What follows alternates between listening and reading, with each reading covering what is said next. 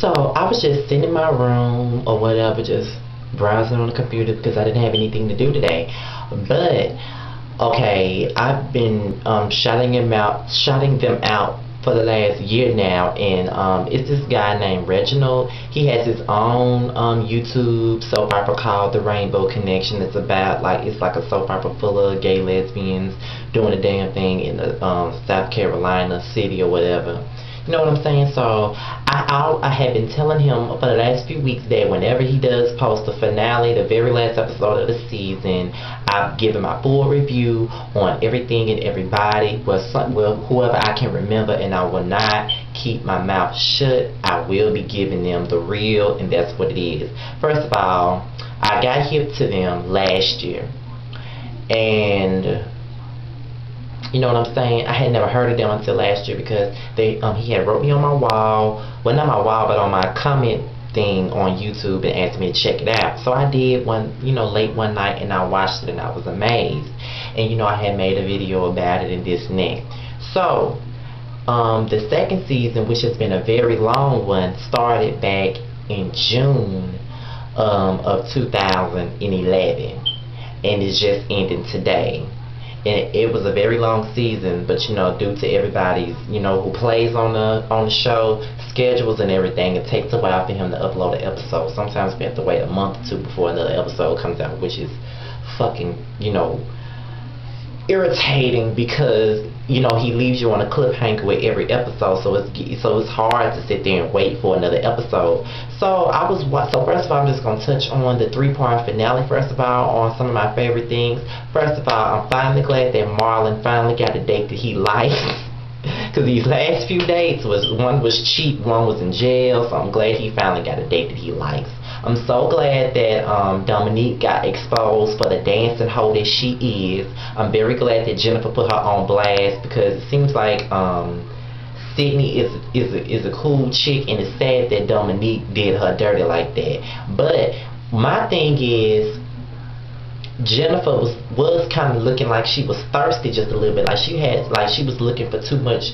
It's like she was trying to get a sip too much. You know what I'm saying? She came out as being thirsty, trying to expose Dominique when she needed to confront her own bitch. You know what I'm saying? Because your bitch was cheating with Dominique. So even though Dominique was disrespecting her own relationship and disrespecting hers, I would have respected you more, Jennifer, if you would have confronted both Dominique and Simone, because Simone is just as wrong as Dominique trifling ass. So either way it goes, I'm just glad that Dominique ass got exposed, and it looked like Jennifer whooped her ass, and I just kept rewinding that scene over and over and over again because of the simple fact that it looked like Jennifer was getting it in. And I've been waiting for them to fight anyway. Mackenzie, the chick that first of all she was playing Zenobia and Cadence, who was my favorite female character. First of all, I love myself some Cadence, but she was playing both of them, and turns out a few people was looking for her because she was doing her own dirty dealing. She robbed some people named JP and Corey, and she set Rocky up for the kill. And then, you know what I'm saying, when they find out that it was really her that robbed them, she got her ass beat. It turns out the chick that she was sleeping with, basically cheating on both Zenobia and Cadence, her name is Amy, and the bitches that Amy fucks with came in and beat Mackenzie ass. So basically Amy set Mackenzie ass up basically, and she was sleeping with her. That's really funny, right? Okay, then you got Wesley. He called. First of all, I don't really like the character of Wesley that much for some reason. I really don't. Hold on, y'all. I got a text. Oh, dang, okay. But yeah. Hold on. Well, yeah, I text the baby. But yeah. So I lost my train of thought. Wesley is somebody that Wesley's a character that I really don't like that much for some reason. There's something about the character that I just don't like. But yeah, basically Wesley told DiMaggio that he was the one that burnt the club down, and I honestly thought it was him who really burnt it down, because the whole season he was hiding the damn gas caps and shit like that. So I was wondering if he was really the one that burnt the club down. Turns out he was keeping a secret for Tay, who was one of my favorite characters. So basically Tay was the one that burnt the fucking club down, but Wesley is taking the blame for it, and that is wild. I wonder why the hell would Tay want to burn down the club so bad? Because, you know, as far as I'm concerned, Tay and DiMaggio were friends, but see, Tay and DiMaggio hadn't even really been talking due to the whole Demir thing when Demir kidnapped Tay and this and that. So that's kind of weird. Can't wait to see the season 3 for this shit. Let's see. I hope I'm not forgetting anything, because I'm just remembering everything that stood out to me, basically.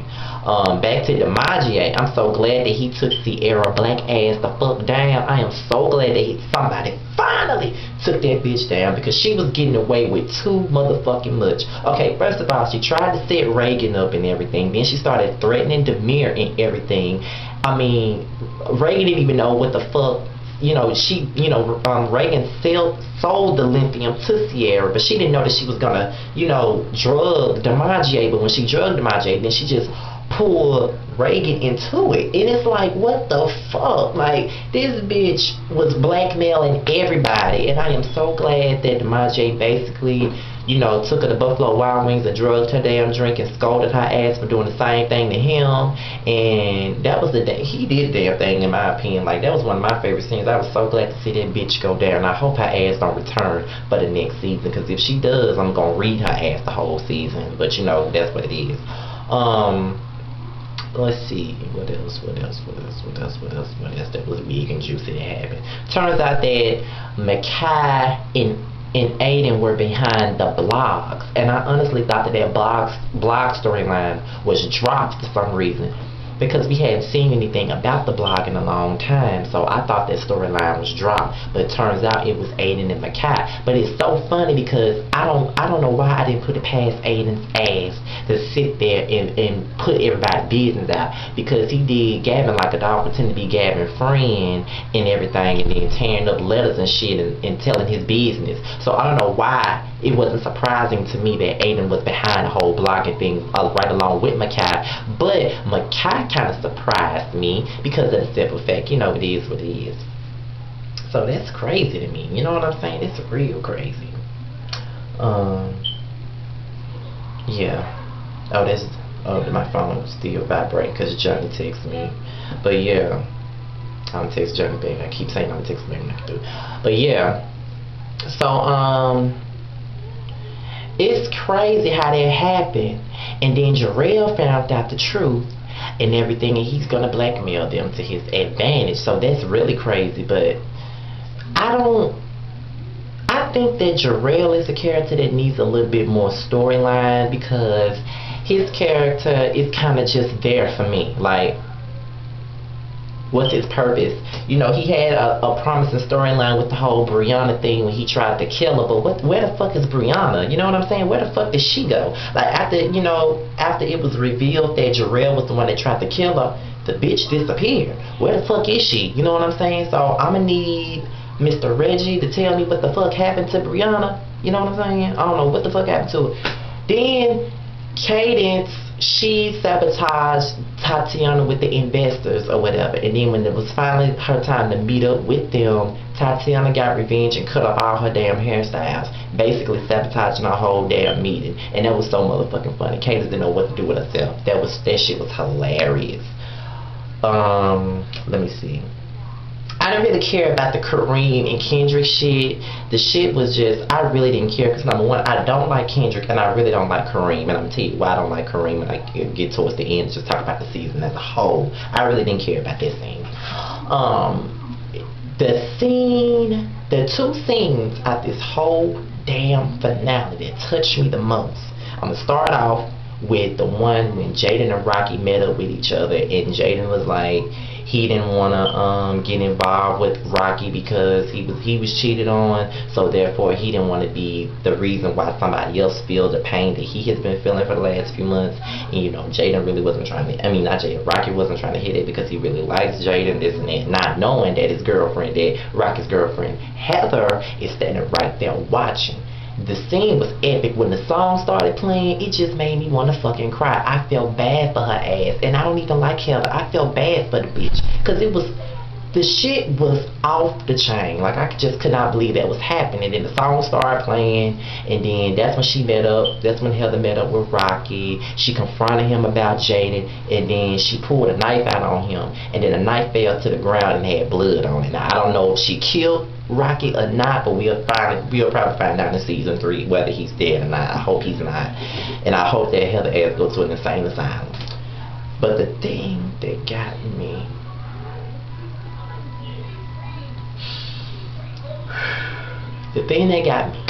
was when the last scene, when Jaden was taking the pills and he overdosed. He was overdosing on the pills, and in the midst of him doing it, Tristan was calling and saying that, you know, basically, obviously, Jaden had called him or whatever.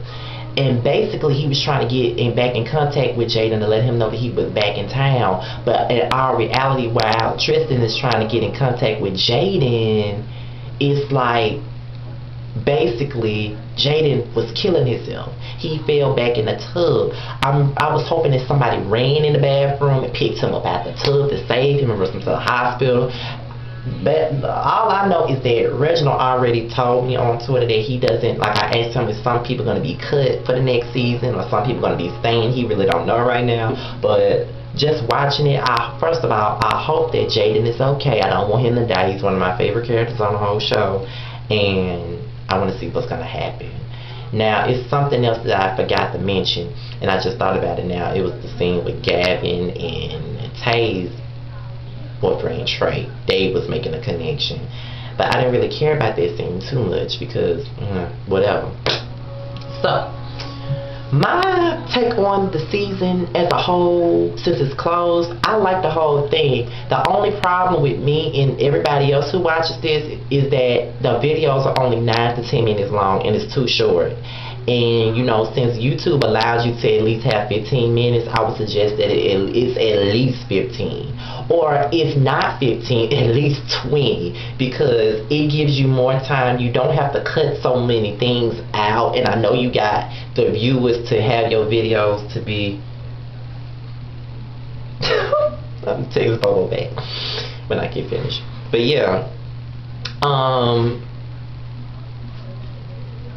It would be better if you make your videos longer, because of the simple fact, the videos longer, it will help because you have a lot of tea in each video, and we already know that it takes like a month, like a few weeks to a month until, you know, from episode to episode. So it would be better if you just give a longer episode, because, you know, due to the schedules of the people that play on the show, we have to wait a while before we see another episode. So it won't be so hard for us to wait if you make the episodes at least 15 to 20 minutes longer. That'll help a lot. As far as the characters are concerned, let's see. Jaden is my favorite character. I don't have any problems with him, but I really want to know what happened with him and Antonio. I'm kind of glad that y'all played him up with Rocky, but I really want to know what happened to Antonio.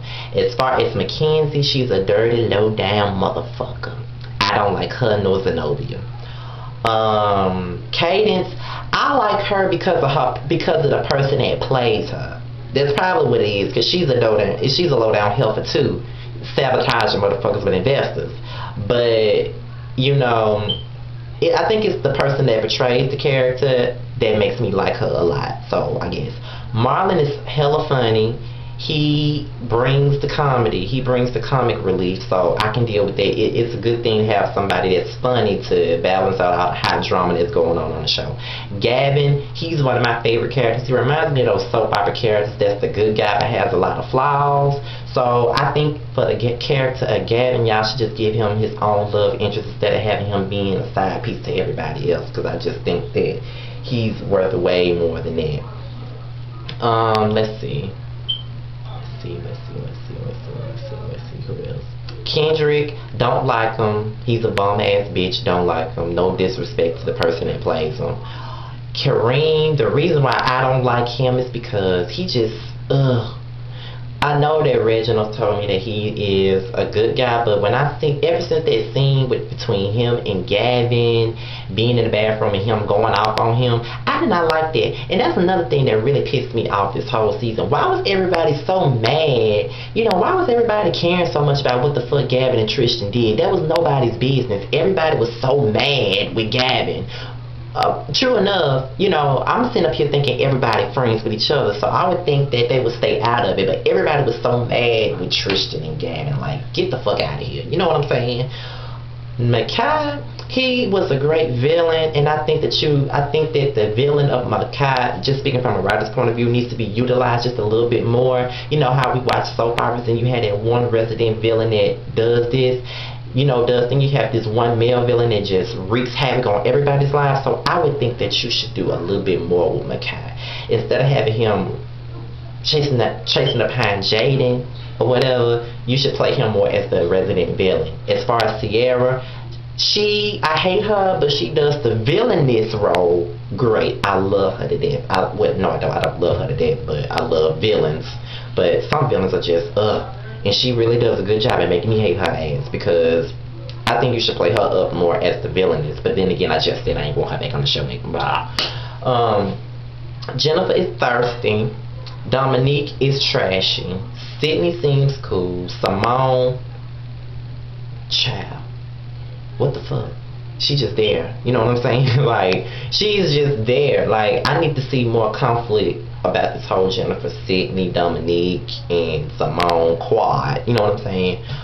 Aiden, messy as hell. But the person that plays Aiden is very cool. He follows me on Twitter, and, you know, he's cool as hell, so whatever.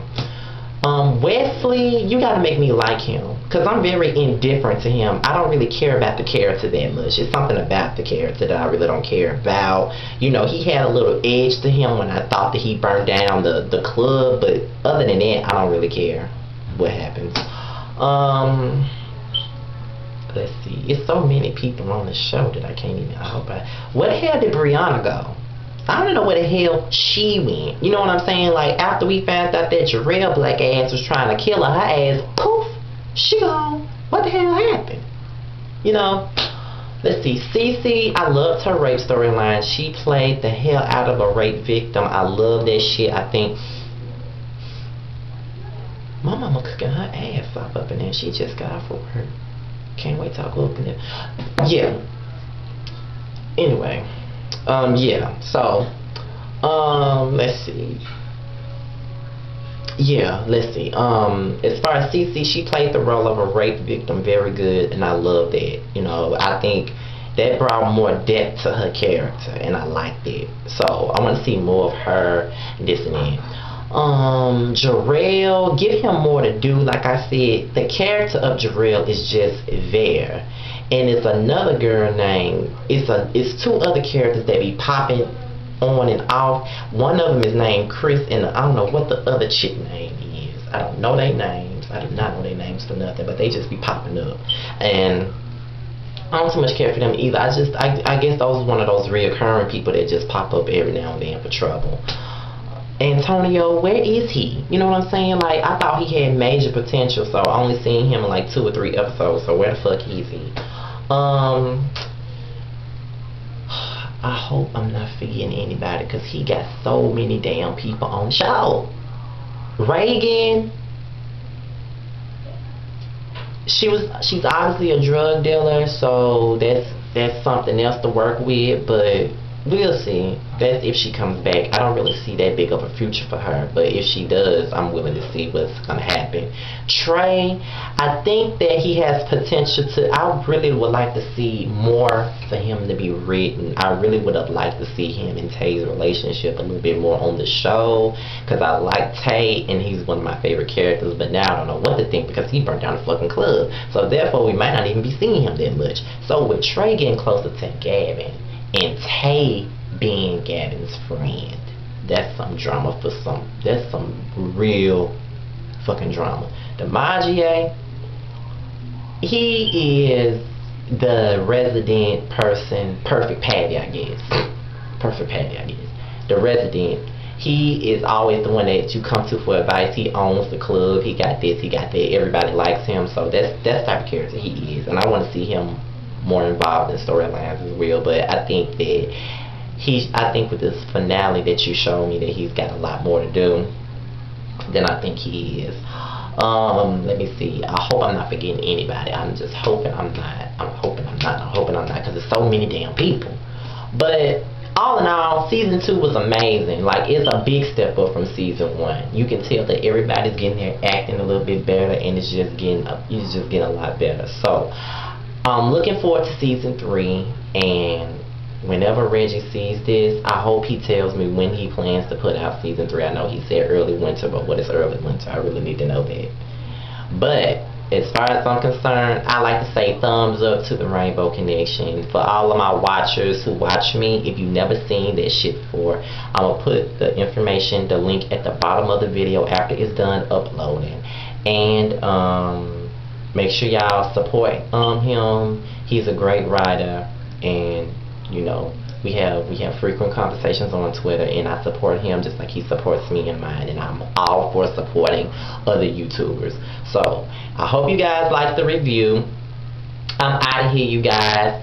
5, 4, 3, 2, motherfucking 1. Until next season, the Rainbow Connection. I'm out of here, you guys. Peace. I hope you took what I said into consideration. I'm out. Peace.